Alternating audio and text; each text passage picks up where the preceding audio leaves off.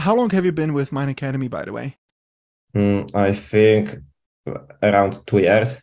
I have a job since the start of this year, and I have learned a lot from Mine Academy, and it really helped me getting this job and really getting into coding. Thank you for sharing this. This NMS based tab list looks really amazing. Can you go into game and can you show it again? So you say that this is customizable per player. That means that you can show different header, footer based on players' permissions. Can I ask you? You mentioned you got a job, coding job. Is that a coding job? What kind of Yes, it's job a is it? coding job.